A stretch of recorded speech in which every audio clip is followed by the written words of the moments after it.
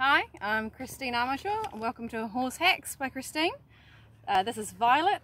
She's a young horse we've got who manages to grow always the most fabulous long and voluptuous tail. So she's going to assist me today in teaching you how to trim a horse's tail. So to start with, you want to make sure your horse's tail is clean and brushed. I've already done this, and I want to put a disclaimer in here that if you're going to wash your horse's tail and brush it all on the day you're going to trim it, make sure your horse's tail is dry before you cut it, because the hair stretches when it's wet. So if you cut it when it's wet, it will end up even shorter than you expect when it's dry. So bear that in mind. So either cut it when it's dry, or if you're going to cut it when it's wet, leave it a little bit longer than what you actually want it to be, because it'll shrink back up again and you don't want to end up with an ugly short tail. Not pretty. Okay, so what you want to do is have your horse's tail nice and clean and brushed. You want it so that all of the ends of it are pretty much level. When you're actually brushing it to start with, you really want to brush your horse's tail in segments so as to not rip the hair out. So I've already pretty much brushed your tail so that we can give it a good trim. And when you see it down at full length, it's nearly on the ground.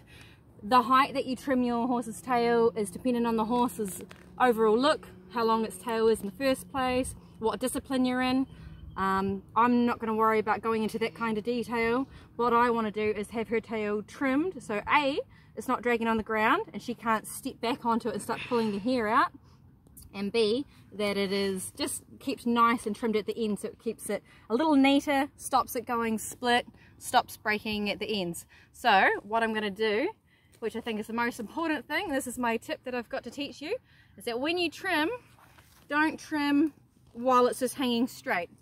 When your horse is moving, they carry their tail. So to trim it, you're going to put your arm underneath the horse's tail like so. You're going to run your hand all the way down, and that's how you're going to trim it. And you can always cut more, but if you cut too much, you can't put it back on. So I always recommend starting with a lesser amount than you want to take off at the end, and just checking it and doing it little at a time. Okay, so remember, your arm goes under the tail, you grab the rest of it. So the arm you want to put under the tail is your cutting hand.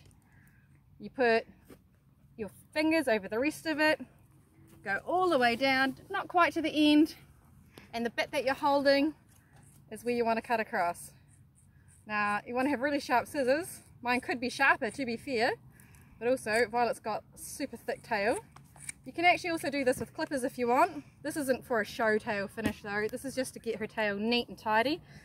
So once more, arm under, lift that tail up. It really helps if you know where your horse carries its tail naturally. So maybe you want to get someone to walk it around first so you can see how high it lifts it. Run your hand down and then trim across the bottom. Now once you've got it at the length that you're actually after, so we can afford to go a little bit less off, a little bit more off, or rather, take a little bit less that we've got reaching to the ground. I'm not going to do it. Remember, you can always cut more, but you cannot put it back once you've cut too much. One time I gave the job of cutting the horse tail at my stables to a new person, and turns out everybody doesn't know how to do that, and she cut way too much off. So honestly, cut a little bit and then more as you need to. Just really seriously bear that in mind. Okay, so that's pretty good there, lifting it up. And now I just want to bang it off and make it square.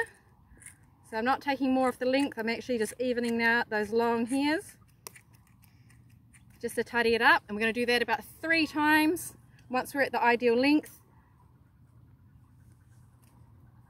She's got such a thick tail. We're very lucky, she's got the thickest tail of any horse that I've got here. My other horse is a thoroughbred Appaloosa warm blood, and it's got hardly any tail.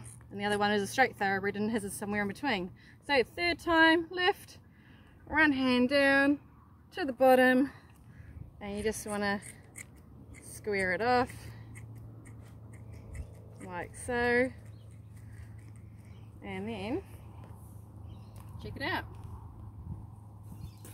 Now we've got a lovely tail that's off the ground. It's above the fetlock, and you can see it looks a little bit uneven while she's standing like this, and that's because we've trimmed it to be level when she's carrying it out like that behind her and she's moving. Right, and that's how you cut a horse's tail.